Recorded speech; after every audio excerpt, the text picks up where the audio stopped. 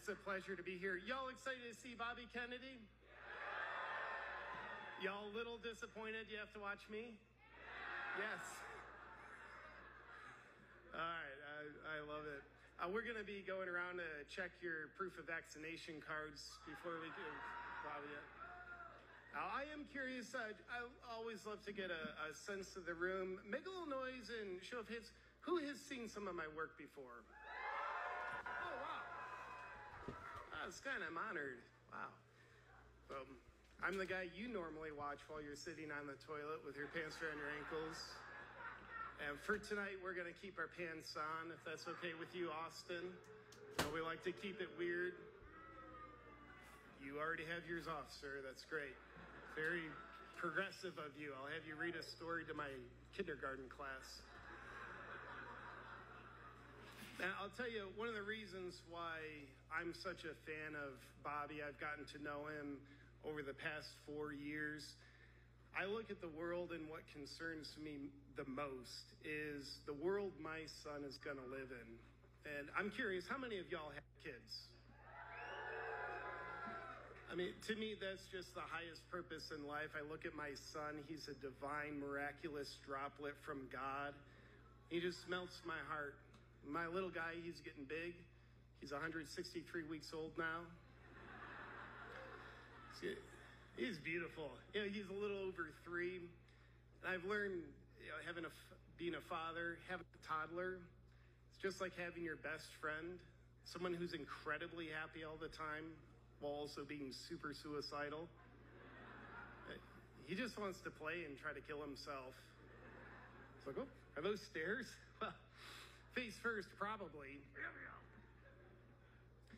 No, I love it.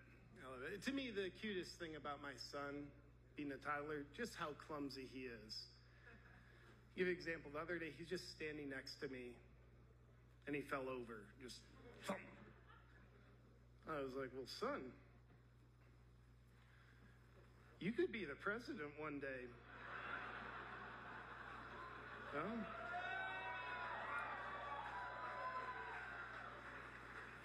He likes ice cream. He can barely talk, still poops himself. I think he's another 4 years. I think we're pretty good. Y'all are very sweet with that. There's some crowds I do that to, and I pick out people in the audience. They're super entertaining to watch. Your reaction just kind of like, I don't like what you said, JP. They're always doing that. That's a vaccine side effect kind of thing. And then, it's good. I love my little guy. In about 12 years, I'm going to throw his gender reveal party and have him tell us what he is. Doesn't talk much yet, so he hasn't told us. I don't know how else you find out. Yeah, y'all, it's old news at this point, but I find it a little corrupt when the Biden administration declined to give Bobby Secret Service. I think it's corrupt, but I think it's a good thing.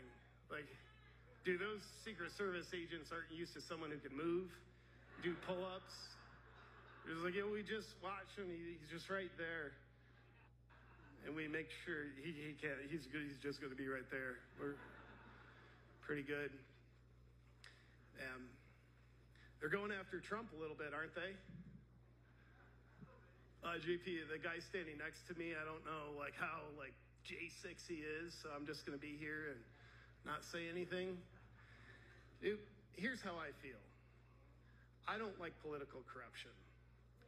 And I've even heard Bobby say he doesn't, he's not the biggest fan of Trump, but doesn't like how they're going after him. All these indictments, they officially arrested President Trump last year. That didn't sit well with me because I care about our country. I care about my son's future in our country. So I got stressed out. But then I realized I have to accept this. I live in a country where they arrested President Trump. That's the reality. And given the fact that they arrested him, I just wish they would have filmed it for an episode of Cops. Wouldn't that be good? Like, he already lives in Florida where all episodes of Cops are filmed. You just imagine the film crew and all the officers sneaking up outside of Trump's trailer at Mar-a-Lago. You know, you hear screaming and domestic violence inside. They finally kick the door down. There's Melania on the floor. She's crying. She's got a black eye. As she starts attacking the cops, here's white trash Trump standing there. No shirt on, jeans down to here. Then he takes off out the back door trying to get away, right? Sprinting across fairways, diving over bushes, hijacks a golf cart. Tucker Carlson's driving, and they take off like he's got OJ in the white Bronco.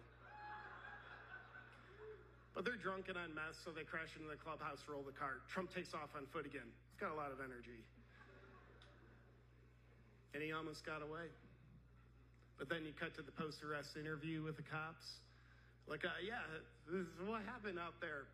Well, perpetrator almost got away, couldn't find a spot. It's a very strong hiding spot. No one's ever seen a hiding spot like this. Will never find me here. Hillary should be in jail. And then we looked over there and found the criminal. Got him. Yeah. So not too long ago, President Trump, I don't agree with everyone about anything, or something like that. I don't agree with everyone about everything. Is that what I should say? But he said something that didn't sit well with me. He was talking about RFK, said he has all this fake vaccine information.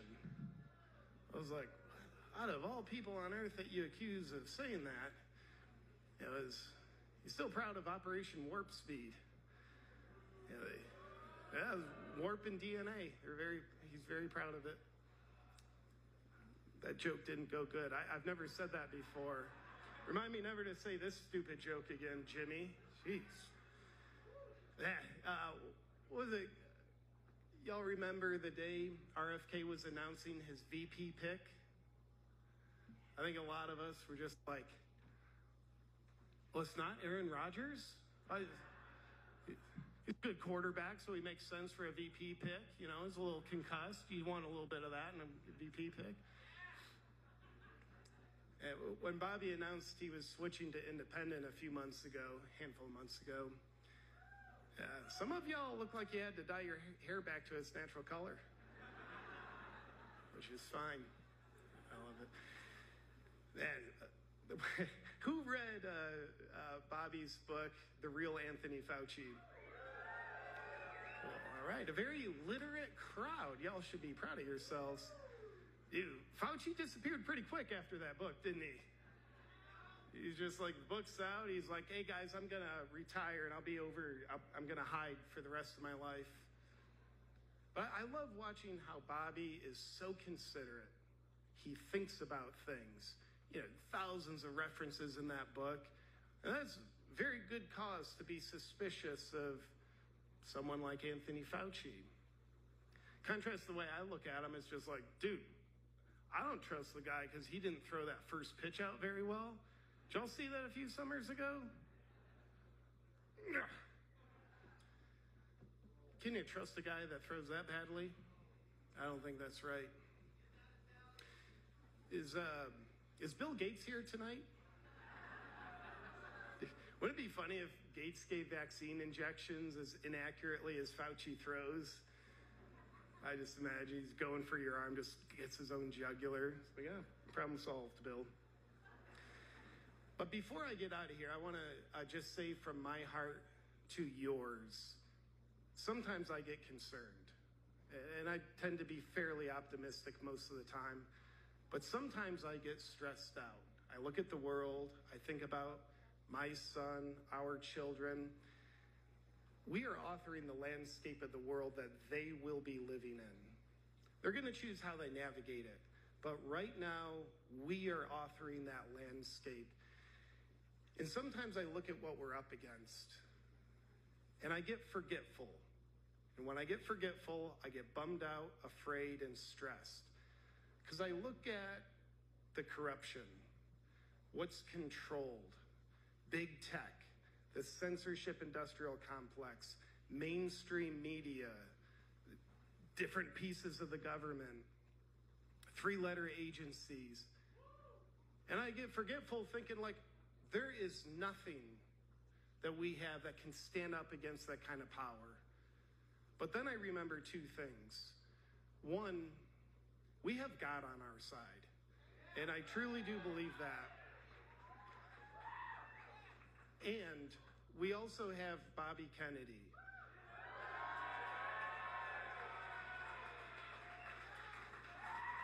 And what I've realized why I love Bobby so much and why he resonates with a shockingly growing number of people. Yes, he would be amazing to be in office. I think so much good would happen to that from that. But there's something even more magical happening. People are seeing what Bobby represents, and we're finding more of that in ourselves. A dedication to truth, a selflessness, a mentality that says, it is better to die on my feet than live on my knees. And, chances are most of us won't have to die on our feet, but we realize a willingness to die on our feet is also the only way to truly live. And we see Bobby model that, and it just inspires me. And it would be my hope that he wins this election. And if that doesn't happen or there's funny business, I would also say we've already won. He has started a movement. It's been like anything we've ever seen in our lifetime, a grassroots movement where people are awakening. And I would dare say what you love about Bobby Kennedy, let's have more of that from you. I think that's one of the things that this man is here to teach us. He is not just a political candidate. I do believe he's working on behalf of God. I think he's working on behalf of our future generations. Does that make a little bit of sense? So I'll leave you with this. From my delusional redheaded perspective, I look at beautiful, awake people, and I see two categories. Category number one, people who see a lot of the stuff that's going on. They don't buy into the smoke show, the narrative, and they're stressed out, living in a state of fear, angry a lot. It's not a very good quality of life. Then there's another category of awake people that know the same things, see the same things, but they have a good quality of life. They're happy a lot of times, and life feels good to them. The difference that I see between those two categories, you're going to fall in category number one as a awake person using your own brain, or category number two, the difference I see is people taking action or not. What I found is, my own small little contribution. I honestly don't do anything brave. I say words. I don't even claim to know the truth. I just claim to say what I think. But when I see people take action, one, I see an incredible contribution to the betterment of the world, and that's beautiful. But I also see that creates incredible peace inside people, because when you take action, when you say what you think, and then you let your actions follow through on that, you have the peace of mind that change can in fact happen because you feel it on a visceral level. And that's why I say, if for some reason the election doesn't go the way we want, and I hope and pray it does, and I'll do what I can to make it go the way I want it, we want it. But if it doesn't, I say we've already won, because something we've learned from Bobby Kennedy is to take action, do more of what where the power is shifting back to we the people. I think real change in our country, it has to start at the cellular level, and we are the cells in the body of humanity. We're the cells in the body of America. So if you can leave here tonight, if this makes any sense to you, I would just challenge all of us, including myself, to up-level our contributions. The small, insignificant cell that we are, which is actually incredibly magnificent, if we can align with our own critical thinking, say what we think out loud, and then let our actions stay in incredible alignment with what our heart, soul, mind, and words say, I would dare say we win. With that said, ladies and gentlemen, thank you so much for having me. It has been a pleasure. Go Team Kennedy. Good night.